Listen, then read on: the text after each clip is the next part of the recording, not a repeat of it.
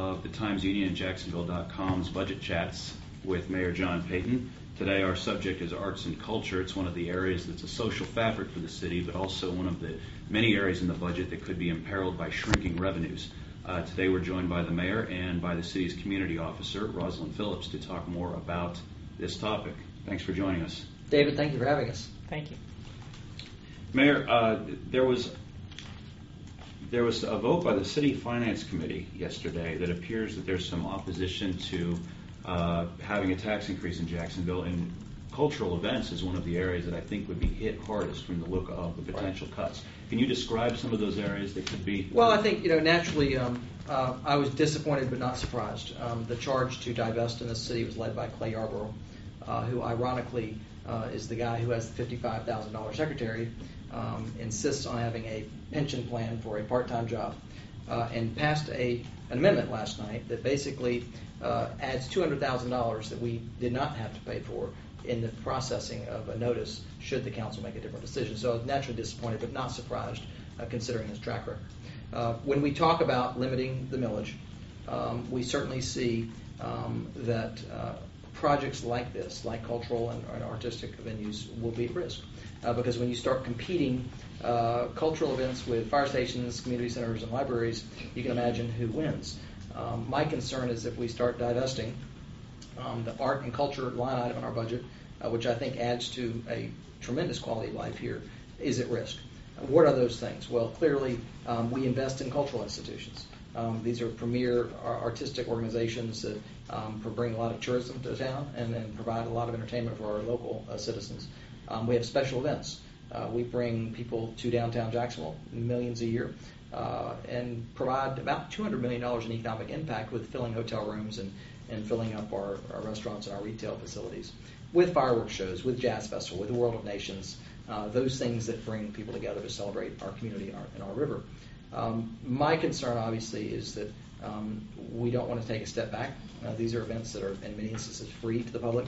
And while it would be a immediate short-term savings to capture that expenditure on the line item, long-term, we'd lose economic impact, and I think we'd make Jacksonville less special. So I do not support the efforts by members like Clay Yarborough, who have been determined to undermine the arts and culture community for years. He has a track record of doing this, and we will fight him as best we can. You had mentioned the idea of cultural events versus fire stations and police stations and who's going to win in that. But of the non-public safety dollars, that 1/3 of the budget that you can take from, why does so much of the potential cutting fall onto the back of arts and culture? Well, I think it's what I call low-hanging fruit. It's a line item on the budget. It represents a couple $1 million. In the totality of our budget, it's not much money, but it is low-hanging fruit in that it is not a fire station, it is not a community center, it is not a library, it's usually, my experience has been, it's usually the target for cuts. So my concern is, too, also, there's a long-term penalty of doing that. We do generate economic impact, and we do provide things that make our city special, just like every other city in America, that people enjoy, free venues that people enjoy. And so we will be advocating that we not divest in arts and culture in our community, that we actually try to hold, with this millage increase, I'm recommending maintain status quo. Ideally, we'd like to do more. We'd like to improve the riverfront, Riverwalk, Met Park, Friendship Fountain, those public spaces that make downtown special. We want to invest in. South Bank Riverwalk is obviously in desperate need of repair. We don't have money allocated for that today. Met Park is 30 years old and in desperate need of repair. We have a lot of expenditures that, quite frankly, are becoming backlogged for repairs and maintenance because there hasn't been the resources to do it. And my concern is if we start down this road of divesting, we will paint a picture of a city that, quite frankly, would be hard to want to be a part of. And you had mentioned earlier the idea of attracting tourists to Jacksonville. With that in mind, a $200 million economic impact, why can't some of these events become self-sustaining? Well, how would you charge for a fireworks show? I mean, you've got hundreds of thousands of people watching from all over the city. So it's not like you have controlled entry and access. The Jazz Festival, we did try charging, and then the final analysis, we said, look, the the incremental difference between the revenue we generate versus it being free is not worth it. And we have so many people enjoy it, and it brings people to our downtown. It fills up our restaurants. It increases our bed tax. There's a return on that. It's not immediate, but there's a return on that. World of Nations, a great celebration of the variety of cultures we have in this community, which we should celebrate, showcase, and we do that at Met Park. So, we do try to charge admission where we can if there's one entrance and there's a way to capture the dollars. But at the end of the day, and in a recession where families are struggling, I think it's nice for the city to provide venues that are free. Sometimes Disney World is too expensive. Going to the nearby water park might be too expensive, but having a venue downtown that creates activity, creates economic impact, is free to our citizens is something we should be able to provide. How have these events been altered over time by other budget crunches in years past? We've actually been trimming the budget, and as we've mentioned on your previous chats, the non-public safety side of our government is smaller today than when I took office. So when we have a tight budget, it's always that sector we go to, and that's why you have a park system that's grossly underfunded, a library system that is having doubled its size and capacity, but has had very little dollars to go with it. The fact that our public works budget is so anemic relative to other cities. So that's the focal point. Public safety certainly is fundamental, and for that reason we continue to invest. We're trying to shed ourselves of that reputation of being the murder capital, and we look forward to having more conversations later in the week on the public safety topic. But again, this is the area where most people go for cuts, and we've been whittling through time. And this year, if my memory serves me correct, the Jazz Fest, despite a lot of rain that week, was actually quite successful. Was that a beacon for this year's budget? And as you started to look at events that could go, how did that factor in? I'm so proud of Teresa O'Donnell and her team. They put on a phenomenal event. The weather absolutely worked against them, but it was still enormously successful. We changed the venue into a street setting, more like New Orleans type environment. And again, another challenge with that is charging, because you have so many points of entry, because it was really truly a street festival. But it was a huge success, and I think the venue change is something we're going to keep through time. Even though we have some remodeling going on Laura Street, we may have to move it slightly next year. But it was a fantastic event, and we advocate doing more, not less. How do events like this fit into the idea of developing a downtown core? We've talked before about green space and sprucing up the city to try and attract businesses, but having a jazz fest and having an air show, how does that help attract investment? Well, let's back up. I think first we have to acknowledge that it is in our best interest to encourage people to live downtown. With our population expected to double in the next 50 years, it is smart growth for us to have people live where the infrastructure already exists, and you're not recreating community in the suburbs where you have to build fire stations, schools, libraries, police stop stations, all these things that are necessary. So the infrastructure's there, the fiber's there, the roads, the infrastructure, all the things you want, all your art, culture, your faith, your communities of worship are there.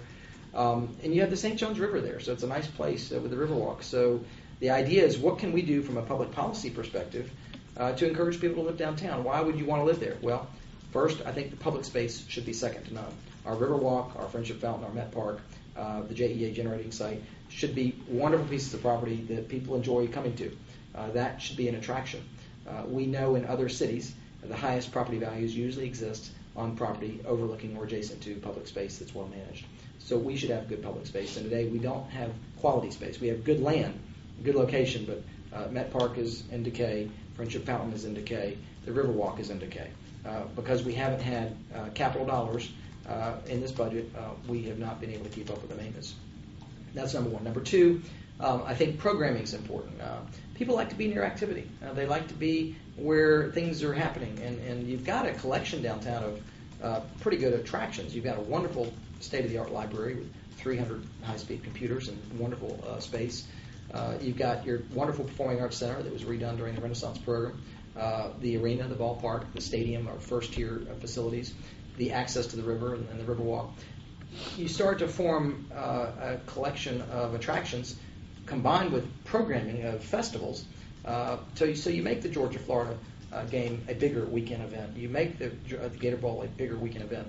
4th of July. We filled up every hotel room in downtown Jacksonville 4th of July for one reason. because we had a phenomenal fireworks show. So there's economic return in form of economic impact and bed tax as a result of that event. So the low-hanging fruit on attracting people downtown is quality public space, and good programming. Those are things we can do today as we start to build a case for why we want investment downtown and why would people want to live downtown. You'd mentioned the bed taxes and the full hotel rooms on the 4th of July. What sort of feedback have you gotten from the travel and leisure industry in Jacksonville on your budget? 2 years in a row, we have filled up every hotel room in Jacksonville on 4th of July. We are owning that holiday. We have great concerts, wonderful river access, fantastic fireworks show.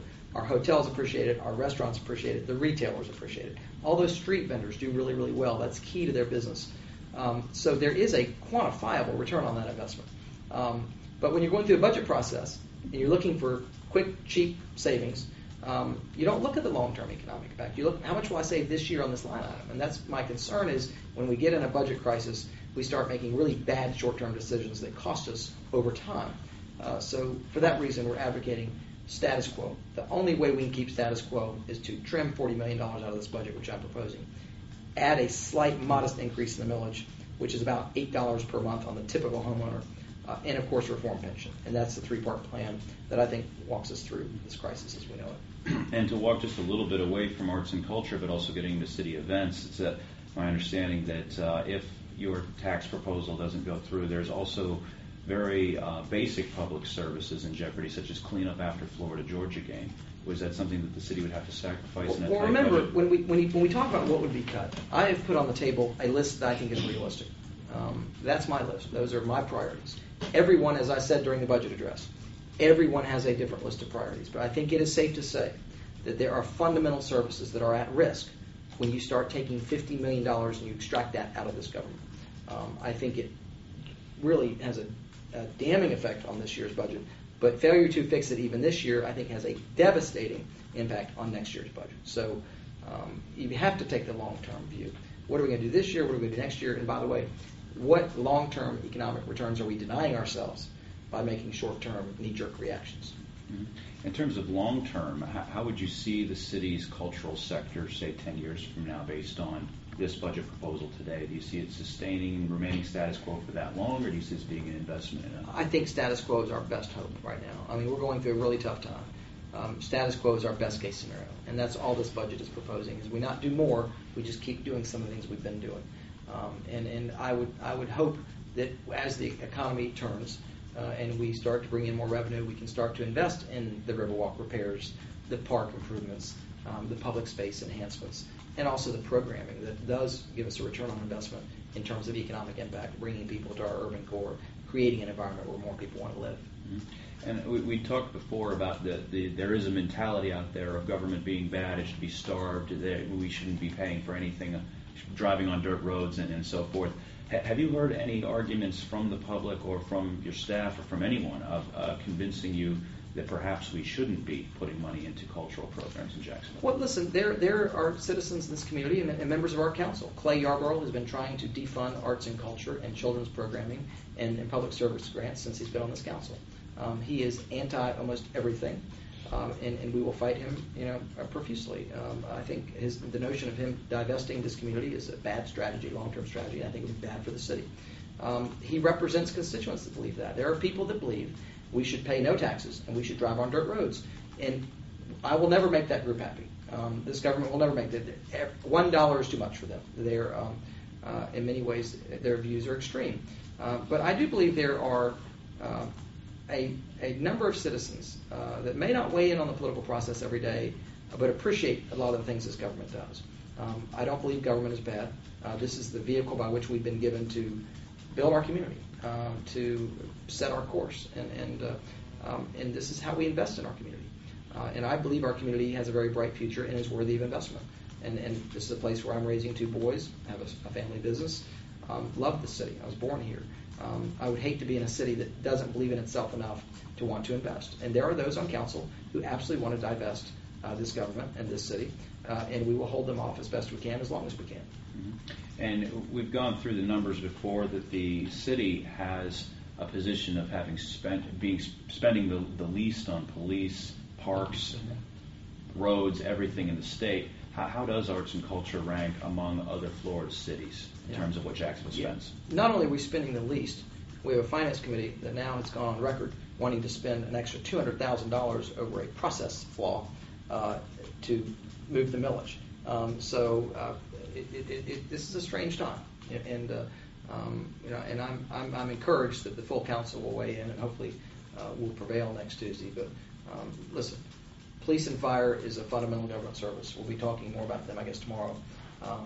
We have experienced growth in those departments, but most of the growth has been because of pension and health care related costs. We have added 40 police officers, but when you strip away the 40 officers and the health care and pension related costs, you're not seeing much of an increase in that department. So again, it's been a status quo type of program outside of Jacksonville Jury. Mm-hmm. We were talking about the $200,000 it would cost to renotice the millage. Any idea what that might pay for in terms of cultural programming? Listen, $200,000 is a lot of money in Jacksonville. We have a lot of organizations that could, balance their budget with that money alone. And to say it's a drop in the bucket, which was a quote, I believe, from Clay Yarborough yesterday, is a disrespectful comment to this community. I think that's big money, serious money, and every dollar should be taken seriously. I understand the budget for arts and culture, so to speak, which is everything from the fireworks, the air show. The budget is around $4 million, and this year there would be around $3 million cut out of it, another $1 million remaining because of some contractual obligations to continue having certain shows that have already been booked. But then the entire $4 million would be phased out over 2 years. So that would mean no more air show. It would just be out of the budget. The air show is a great example of a special event that really pays tribute to our military presence. Let's remember, we have over 250,000 people in this community that are tied to this military presence. Either they're retired, they're veterans, or they're active duty personnel. Their presence in this community represents about a $12 billion economic impact. We have an air show that is good for our military and good for our community, and it's exciting and enjoyable for everybody, and it is free. We spend a lot of money putting on an air show. We do it in town and we do it at the beach. We alternate both places, and I think it's a great event. It would be my hope that we will not jeopardize that air show. I mean, we are a military town. This is a Navy town. We are the #1 requested duty station in the United States of America for the Navy. And we should celebrate that. And I just watch the joy in my kids' eyes when they watch those planes fly over. This is a free event. You can see it from almost anywhere in town. They practice for a week. They put on a great show. It costs money to do that. And we don't want to see that go away, quite frankly. And again, this budget would really be status quo. Is there an economic impact that you could share with us what that $4 million in the budget turns into? As far as how many times it'll turn over, how much people will spend on hotels related to all of those events? Yeah, we know it's about $200 million. We know the total impact from the event programming we do is about a $200 million program benefit to us. And of course, that there's usually a multiplier on that. So when someone comes and spends money, either in a hotel room or a restaurant or retail, when they leave money in Jacksonville, we measure that in the form of impact. And part of this explanation is the $200 million. Of course, that's not money that comes right back into the city's budget. And I think a lot of people would ask why that can't be a revenue source, or why these events can't be a revenue source. How do you, what is your sales tactic to people as to explain why to keep that $4 million? When a restaurant does well because of our special event, they're paying taxes. Their viability makes them eligible to pay their taxes, and it also increases the tax base on the property they're renting. So it is indirect and is long term, but it's real, and you have to remember that. So when our retailers and our vendors succeed, they are contributors to this economy. They pay rent to someone. They pay taxes to the government. They pay sales tax to the state, bed tax to the hoteliers. So all these things create a rising tide for all boats. So again, the long-term benefit is enormous. But again, it is a line item on the budget that is low-hanging fruit. It's easy pickings. The council swept $1 million from special events just 2 years ago. And again, I hope that we can avoid that this year. I think it was 2 weeks ago when you were having chats with various interest groups about the budget. The church over by Hemming Plaza was one that became incredibly full on a Tuesday afternoon. What do you think that says about what people want out of arts and culture in Jacksonville? I really think that the bigger question is this. If we're going to attract jobs to Jacksonville and families that want to live in Jacksonville, we have to be competitive. And with technology the way it is today, businesses and families can really work almost anywhere they want. They don't have to be next door to the plant or next door to the raw material. Technology creates mobility that we've never had before. So people have more choices, and they can choose to live where they want to live. And where are they going to choose? They're going to choose those communities that have a wonderful quality of life, that have an active cultural community, an active arts community. Having an NFL is certainly nice. Having great sports venues, a St. Johns River, the Atlantic Ocean. We need to make sure that we offer that portfolio of enticements that makes us more competitive than the next city. Arts and culture is a critical line item for the type of employees we want to attract here. The higher wage earners weigh that heavily, and they want to be around art and culture. They want their kids to be around art and culture. They want to be in a community that believes and supports art and culture. And we have a tremendous donor base of private sector individuals and corporations that give to many of these institutions. But we do a little bit too. The city contributes too. And while that percentage of our budget for art and culture is probably 0.1% of our budget, it's huge impact to those organizations that are receiving the dollars. So to say, well, we're going to eliminate it and balance the budget, not realistic. The savings is minuscule to us on a $1 billion budget, but to them it's the difference between existence or non-existence. Mm-hmm. Have you had any problems with this part of the budget based on just Jacksonville's unique geography? And what I mean by that is people say living near St. Johns County line might say, well, why do I want arts and culture funding? I don't go downtown for anything. Have you heard from people who just kind of in the mind's eye don't use these services so they don't? Well, we have to create a reason for them to come downtown. I mean, and when you have thriving museums and you have a thriving first-class Jacksonville Symphony Orchestra, when you have an NFL team, when you have visiting theater acts at the Moran Theater through the FCCJ Artist Series, that you create a reason. And downtown is the place where we come together in this community. It is the urban core of the entire region. You have the river, you have your venues, you have wonderful parks that have even greater potential. So we have to create that reason. And in absence of that, we forego ourselves the opportunity of the economic impact and the vibrancy of our downtown. Again, it is smart for us to make Jacksonville downtown viable. The infrastructure is there. We don't have to spend many more dollars to provide a setting for people to live in a high-density capacity where you can accommodate a lot of the future projected growth we have in this county. So it is in our interest to have them go there. And we should program it, and we should respect the park spaces and the public land to make that happen. Mm-hmm. I think I want to go to some readers. I've been talking too much myself. I wanted to share with you a note that we got from one of our readers, Martha Wilmering. It's pretty extensive. I'll read part of it to you, though. She says, the Jazz Festival might seem like a frivolous expense to most. However, I attend many hours of it this year and spoke to a lot of people. They were all from out of town, a long way out of town. The interpretation of this being that this is a boom of an event and not to take it away. She said this is just a comment, not a question. But remember, we had bad weather, we had a venue change, and it was still successful.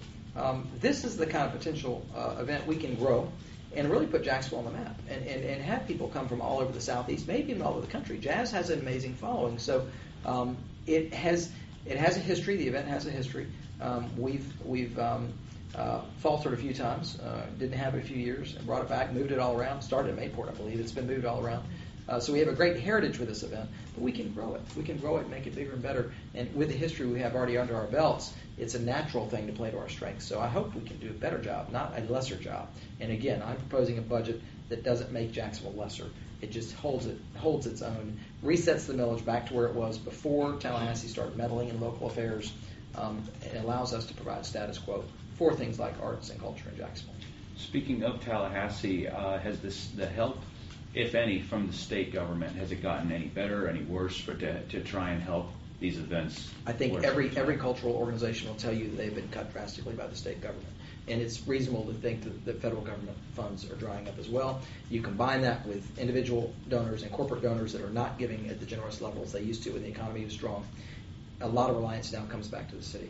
And I really believe if we cut back on our investment in these organizations, which again is a fraction of 1% of our budget, but means the world to their budget, we will actually lose some premier arts organizations in this town, given this economic cycle. I know Tia has some readers chiming in too. Yes. You always catch me right as I'm finishing. Sorry. Okay, we're going to go to Drop.io. This caller has a question about the courthouse.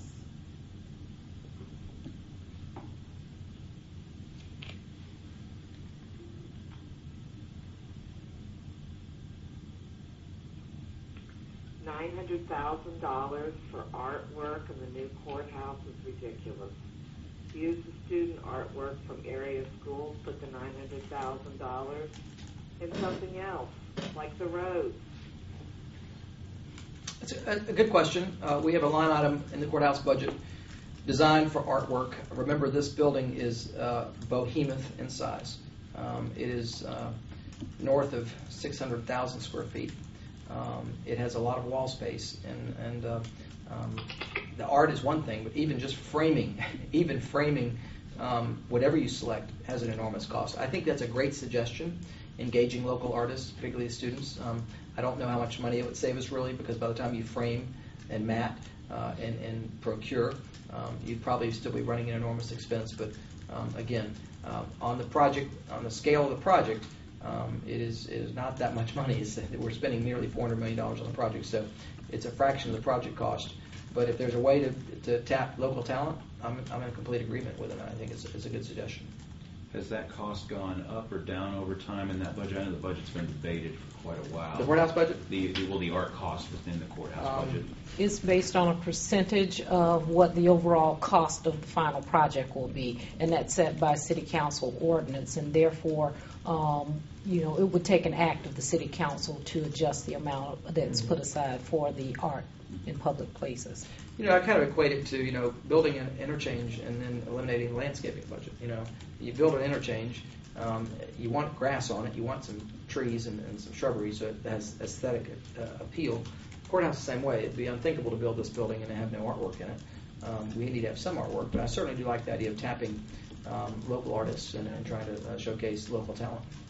When I used to work in a courthouse up north as a courthouse reporter, it was a big, beautiful Italian marble building that was built in 1907, and all the little tiles were so intricate, and there was just such a feeling of pride that the judges had in coming in there every day, because what you do is it's a stage of human drama every day in a courthouse. And I'm wondering, looking at a sort of a masterpiece of a building like that, and what we're trying to get, has there been any look at trying to rein in the cost to try and keep it a little more practical in today's dollars, a little less grandiose? Yeah. Well, I think, David, you weren't here for the first set of plans, and the first set of plans were grandiose. It was looked more like a wedding cake, and it was a beautiful rendering. I mean, it looked like something from another era, and I wish we could have built that. The escalations, though, in cost due to the intricate detail of the design became unaffordable. So we scrapped those plans, and we've actually come back with a building that I think, if you were to see them in comparison side by side, is very, very modest in comparison to the detail that we saw in the old building. So we're going to have a building that's functional. We're going to have a building that is practical. It will meet the post 9/11 standards for safety, and it will get government off the river. We're going to put close to 3,000 people to work building this thing in the next 2 years, and quite frankly, we're getting the most competitive bids we've seen. Because of this economy. So I think this is the right time to build it. Remember, the dollars we're using to build this courthouse primarily are coming from the Better Jacksonville plan, which was approved in 2000 by the voters of Duval County. About $240 million of this project cost is sitting there and can be spent on nothing else. The remaining balance of cost increases is going to be basically funded over time through issuance of debt. And the interest cost on that is not a game changer. So I think it's the right thing to do. And certainly it's probably the most popular question I get is, why build a courthouse in this environment? But I think when you look at the alternatives and the funding source and the fact that we're putting people to work and getting competitive bids, the time is right. Do we have some more readers? Oh, yes. Okay, where do I start? Zeller asks, Mayor Peyton, what do you have to say about the enormous cuts to the Sulzbacher Center funding? How can you let that happen to a program that is so needed and even needs more funding than it currently gets? Well, remember, I'm not advocating that we cut the Sulzbacher Center. In fact, I'm advocating that we pursue status quo funding. Sulzbacher Center is one of our premier homeless shelters in town. They do a great job. And if it were not for them, I think we'd have a lot of challenges in this community if these residents didn't have an alternative. So again, you'd have to ask the members on the city council that do not want to raise this millage why they would want to close it or why they'd want to not fund it. That would be one of their options. But I am not advocating defunding the Sulzbacher Center. If we could go to the subject of the library within this talk, I have a question from a reader, Wendy Honigman, described as a devoted library user. She asks, why don't you ask for a small $1 to $5 fee when it's time to update or renew library cards? Interesting idea. We have tremendous circulation. We have nearly 500 visitors to our library system a year, and that's up about 3% over last year. So we're seeing in this time of recession, people are using this free service, and I think maybe we should consider that someday. I would not consider it in this environment because the free alternative, I think, is particularly appreciated. So I've seen other counties do that. It is something we should consider, but not advocating it in this budget. And we do charge for people who live outside of the county that use our library system. But I also think that there's some state restrictions on charging for library cards and that kind of thing that might jeopardize some of our state funding as well. And so that's something that would have to be looked at. I think I noticed the other day at one of your budget talks there was a little sign near the computers that if you didn't have a library card there was a charge for internet access. Do you know how much revenue that gets a year? Is it just nominal or is it? That's new. The library board just voted on that last month, I believe, and so we don't have any data yet as to how much it will generate, but that is new. And it's amazing, we have hundreds of computers in our library system, and maybe people aren't taking out books, but they're using that internet, high-speed internet for access that they otherwise wouldn't have. The main downtown library alone has 300 computers in it. So it's not just a place where books are sitting on shelves. It's an active place where there's computer engagement, there's meeting space, there's workshops, book clubs. It's a gathering spot. So, the nature of a library is really changing with technology. One of the interesting things I feel about the library budget is, although there were cuts to it, and the material budget appears to be remaining steady with last year, salaries are going down.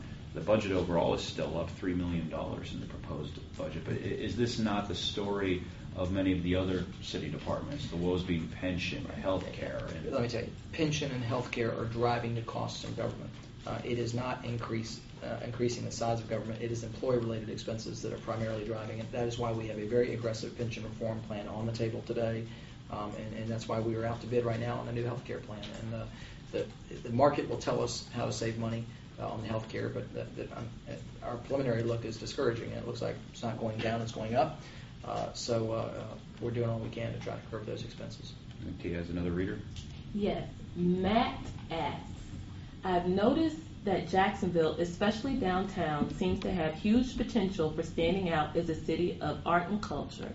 Does the mayor agree? And if so, how does he plan to help nurture the development of arts and culture in Jacksonville? Well, I think the first step is let's not defund arts and culture, and let's celebrate our city and be bold about investing in art and culture here. And this budget I'm proposing would not represent decreasing investment in arts. We have trimmed the arts and culture budget for years. I think we've done enough, and quite frankly, we probably need to do more. So this budget I'm proposing and the three-part plan to resolve the crisis we're in support status quo funding of arts and culture. I'm hoping as the economy returns, we'll have more resources someday to do more, particularly when it comes to investment in premier institutions, but also our public space along the river and the parks. But I'm not advocating we trim. I was thinking your predecessor, Mayor Delaney, is now the president of UNF, and I'm wondering how can you work maybe with some of the colleges around here to try and boost that profile? And we've actually we've seen partnerships forming. The Museum of Modern Art is now in a partnership with UNF that works out favorably for both of them, and that's something they negotiated offline, and I think it's a pretty good deal. But I think in this environment, everyone's trying to be creative in how they do public-private partnerships, and the museums are certainly not immune to that process, and we've seen some pretty innovative things come out of it. Specifically with the library area, library use is up right now. Wouldn't it make sense to try to put more investment into it? Would love to. I think the first part of our three-part plan is to cut budget where we can and be aggressive but responsible in cutting the budget. And we're doing that primarily on the backs of city employees. The library system is labor intensive, so they're going to feel it. But this is not the time, I think, to do more. It's a time to hold on to what we're doing. And the budget I'm proposing really is just status quo. In this environment, I think it'd be a hard sell and probably not the right thing to do. But having said that, I don't want to diminish this wonderful system that is free to our citizens.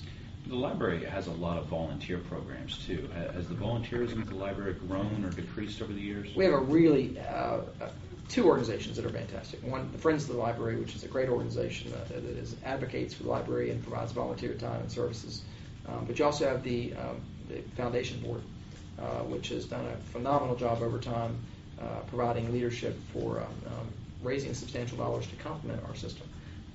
Those are both volunteer run. And they're great contributors. And those partnerships allow us to do more than we otherwise would be able to do if we only had taxpayer dollars. Do we have another reader question? Oh, of course. Okay, Bella says, this is an interesting one, and why don't we have more sizable art downtown? Is there a requirement for art with any sizable new building permit? I guess Bella's asking for like big sculptures or things like that. We have a program called Art in Public Places that has done a pretty good job over time making sure we carve out a percentage of capital projects and invest in art in public places. And I would showcase where they've done good work. Around the arena we have the sculpturesque type of art. The Equestrian Center has a huge sculpture of horses. Almost everywhere you move around the city where you've seen a major capital investment in a public facility, you've seen investment in art. The most recent celebration of art in public places is the Tilly Fowler Memorial on the North Bank Riverwalk, which is a phenomenal sculpture on our river that will be a nice tribute to her contributions to our community for many years. I think there's certainly a desire to increase our public art. We allocate a portion of our budget for capital projects to make sure we do that. And we encourage private sector investment to do the same. And collectively, I think over time we will make a difference. We'll be talking more about Jacksonville Journey tomorrow, but I think it also fits into this discussion as well. The idea of trying to reform society to try to curb crime and violence. And how do you think cultural events fit into that overall idea? You know, a lot of times we use sports as a way to transfer values with young kids, particularly kids at risk, but I think art is just as effective. Not every child is gifted with athletic ability, but they do have a knack for a talent perhaps in the art world. So any venue we can create, be it sports or be it art, be it nature, we should try to engage kids. And again, the notion is let's create an environment where we can gain life skills through the discipline of an art or a sport. Or a nature outing. So I think all of these things are viable ways to engage at-risk youth, and it saves us a lot of money in the long term. If we can engage youth in a constructive way and avoid mistakes being made, wrong paths taken, we save money because the cost of violence in this community is great. The cost of incarceration is great. I think we can do a better job by engaging youth sooner.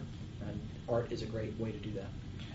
Obviously, there's a lot of support in keeping arts funding from the organizations that get the grant money directly, but from people who aren't directly in those organizations, the business community. Mm-hmm. What sort of feedback have you heard from people who are disconnected? I think the Jacksonville Journey, which we'll talk about tomorrow, but a comprehensive citizen-driven solution to violence in our community. I think one of the aha moments the people on that commission had was, look, it's not just about arresting our way out of the program. It's about engaging youth. It's about engaging with intervention programs to redirect those who've made mistakes and have served their time. The youth component, when you look at that particular segment of the investment of Jacksonville Journey, it is all about keeping kids busy, keeping them doing constructive things. So I think there's an enlightened awareness in this town that those type of investments have long-term benefit. Tia, do we have any other? I mean, we have many. Okay. TK asks a more general tax question. He says, how can we continue to maintain the largest city by area in the U.S. with one of the smallest population bases by metro area. That will always equal higher taxes. Interesting question. Jacksonville is now the 12th largest city in America in population. It is the largest in landmass. And so keeping up with the investment needed for the inevitable growth is going to be an ongoing challenge, particularly as we see the rural areas convert into housing communities and industrial development. So each year we try to strike the balance. And I think if we've erred in one way or the other, we've probably erred on the side of underinvestment. Our millage rate is 20% lower than the next lowest of any metropolitan county in the state. When you look at our tax burden over the top 50 cities in America, we're number 46. We have done a really good job, almost too good of a job, providing government on the cheap. And my concern is if we head down a road of divestment now, we could do irreparable damage as we try to prepare Jacksonville for what I think has a very bright future. You want another one? Mm-hmm. All righty, let's see here what else we have. Okay, would it be possible for the city to step back from arts and culture investment in the future should higher paying employers come in? Would arts and culture be more self-sustaining? I think that's always the goal, to have a self-sustaining community, but the reality is I think there is a role for government. And if you look at how little dollars we spend in this area, again, it's a fraction of 1% of our budget.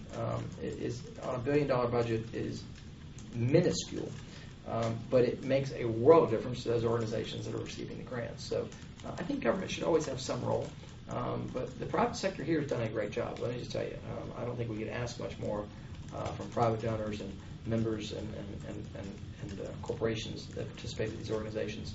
They have been the lifeblood. What government does is simply a complement.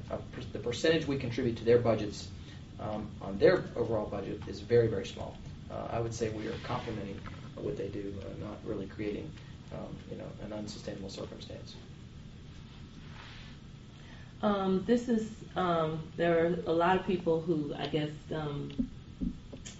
when they talk about the courthouse, and someone says another idea to throw out for you is for the artwork for the courthouse, Mocha and Comer have art. How about having galleries in the new courthouse representing these museums? There's also a lot of private art, and maybe hallways and areas can be named for those private lenders.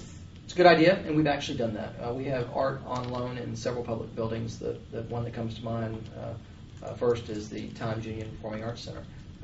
Many of those pieces are donated from various collectors. Preston Haskell, for one, has been very generous with his collection. We should look at that. It's a great way to have rotating art, keep the scenery changing, save money, and complement the building. So, again, there will still be a need, a huge building like that, for artwork and corridors and back offices. But I think in the lobby areas where there's a lot of traffic and the very dramatic spaces, certainly you may want to showcase some private artwork, and we've done that well at the Times Union Performing Arts Center. Keep going? Okay. This one, when you were talking about making money decisions, TK asks, what about the air show in Paris that city officials spend money on? He says every year, but I know it travels, it's not always in Paris. Why aren't things like that on the chopping block? It's a really good question. I think the media's had a lot of fun with that trip, but the truth of the matter is my trip for me cost about $3,000 for airfare and hotel room. And I would argue that that's probably some of the best money spent in a long time, because we have this amazing asset called Cecil Commerce Center. We have 15,000 acres out there with a long runway and a tremendous capacity for industrial development. That facility is built for the aviation industry. The aviation industry comes together once a year. We don't get to pick where they come together, but it was in Paris this year. All the upper management of every aviation company in the world meets there. And for us to have exposure to them, with all of them in one place, is tremendous value.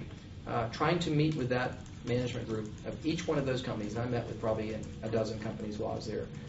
All of them have an interest in Cecil Field, by the way, for future expansion. if I were to try to meet with each one of those companies individually, flying all over the world, because they're all from different countries, and trying to meet with those executives, it would be cost prohibitive and virtually impossible probably to schedule these executives. They're all there with the intention of meeting people to do business deals. While it may seem extravagant, it's probably one of the hardest working trips I've been on. Between the jet lag and the schedule, I come home exhausted. So it may seem like fluff, but the truth of the matter is you can't sell the city by never leaving the city. You have to leave and make the case. And for me, it's a great honor and privilege to represent our city abroad. I'm not a big traveler. I don't enjoy being away from my family, but I think it's an important part of this job. And I hope that future mayors consider it an important part, because I don't think we'll be successful selling the city unless we get outside of our boundaries and talk about it. Specific to the part of this discussion focusing on libraries, the important note to make is that the libraries, even with the tax increase, would be looking at a $1.1 million reduction in funding. I think that the library system was talking about reducing hours, but without, we'd be talking about $2.8 million more, which would be shutting libraries down. And has the city determined which libraries those would be, or had any discussions about which those would be? I hope we don't get to that point where we have to have that discussion. I'm hoping the council will have the wisdom to raise the millage, and we don't have to talk about shuttering libraries. But should we have to do that, what I would recommend is we go back to the board of directors of the library, which is the volunteer board, and ask them, here's the budget, what would you do? How would you make this work? And I hope we don't have that discussion, but that would be the next step. The system grew by a number of libraries just as you were taking office too. Would the idea of closing libraries at a time when they're growing, would that be? Well, I think the system virtually doubled when I was coming into office because of the Better Jacksonville plan. We built a large new downtown library, and we added branches. We renovated branches. So we virtually doubled the size, and that was an enormous burden on the budget, as you can imagine. Better Jacksonville plan had capital dollars to build these facilities, but there were no operating dollars because you can't use sales tax, quite frankly, for operating. So we've had a lot of growth, and trying to maintain a quality system as large as it is has been a challenge. You can finish with some readers. Mm-hmm. David, could I add something while Sure. she's getting that question? The library still has free access to internet, which they have found that it's been very important in this economic time because of people applying for services, people who are in need, applying for jobs, looking for housing. And so I didn't want to leave the impression that there is not free access to the internet at the libraries, because there certainly is, and we are seeing a tremendous growth, so much so that we have people waiting to use those computers in the library because of wanting to access needs and services and information and that kind of thing. Once you've had access to high speed, it's hard to go back. Yeah. And let me my compliments to Roz and her team, who really do a good job getting the most out of every taxpayer dollar with systems like the library, with our park system, and the things that Roz is reporting to her. Again, on numerous occasions, our city employees always rise to the occasion when asked to do more with less, and this is an example. Our library system has been doing a good job through the years. And we just want to clarify, this is going back in the, and I'm going to publish a couple of comments that people said, but when we were talking before about the $200,000 risk that the council said they'll take if they decide to come back and raise the millage, it'll cost $20,000. And you said Clay Yarborough might have used the word chump change. I put a note at the time that I didn't think he said it, and a couple of readers backed me up. That was Bill Bishop. And that's, wow. I just want to make sure we go on the record. Yeah, I think I got that from you. Yeah. That it was Bill Bishop who said the word, who used it, chump change, to our recollection. So we'll go ahead and put all that out there. And then let's see here. Okay. Joseph asks, have we looked at any green consumption-based taxes, such as a fee on plastic bags? Some locations are charging and I know you talked about that, but it comes up a lot. So any new ways to generate fees through taxes? I know some cities have instituted a charge for plastic bags in grocery stores with the hopes of causing people to use recycled grocery bags. My assumption is, and I don't know this for sure, is that that's not a big revenue producer. It's a behavior changer, but not a revenue producer. But certainly we look at all options. We looked at sales tax. That's not optional because you can only use it on capital projects. We looked at gas tax. We can only use that on highway projects. And gas is so volatile, I think it's already a little high. We had fees put in 2 years ago. We've already done that. So the millage rate is an area where we thought it made more sense because our millage rate is 20% lower than the next lowest in the state. We haven't had an increase in 17 years, and it's not a regressive form of taxation. It scales. If a property owner has a home valued at less than $50,000, they're virtually homestead exempted out of the equation. So our lower income, lower assessed homes don't pay as much, which I think there's something to be said for that during a recession. And let's see here, I'll do one more. There are two more. What portion, Aaron Hall asks, what portion of the budget goes directly or indirectly to fund the Jaguars? Is there a way to reduce that amount? We have a contractual obligation to the Jaguars for game day expenses and also, obviously, the maintaining of the building. That's our building. The taxpayers on that building. So there are certain obligations with keeping the roof from leaking, the air conditioner is running. But again, those are long-term contractual agreements that were put in place when the Jaguars came to Jacksonville. I will tell you, Jaguars are having a tough time, and I hope our viewers and listeners are doing all they can to buy tickets to help them through this tough time. Okay, and then let's see here. Billy asks, and we can make this the last question if you want. Billy asks, does the mayor feel that his defeat at Trail Ridge has hurt him in the budget fight because people don't trust him anymore? I don't think so. I think Trail Ridge was a dispute really about whether we should go to bid or not. And there are different opinions. I put a proposal on the table that avoided litigation, which we are now in, which is going to cost the taxpayers a lot of money. And the council preferred to have an option to bid. I still think we should have negotiated this legal issue out. We have untold exposure because we do not have a resolution to the legal dispute. But this is not the route council wanted to go, and that's the way the system works, checks and balances. So we don't always agree. We didn't agree on this case, and there'll be other instances where we don't agree. But I don't think there's anything spilling over from those disputes. Okay. Anything else? Okay. Well, great. Well, thanks for joining us, Mayor Thank you, Peyton David. and Ross Phillips. Tomorrow we're going to be doing this chat again, where the topic will be public safety. That starts at 11 a.m. I'm David Hunt, and thanks to Tia Mitchell, Jason Pratt, and Jonathan Bennett, our production team.